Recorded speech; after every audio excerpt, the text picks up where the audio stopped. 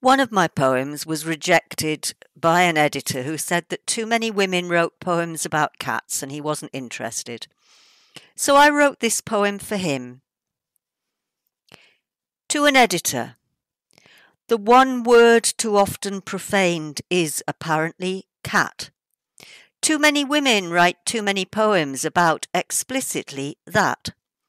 So I'll try not to write any poems that bite, that hiss or that land on their feet.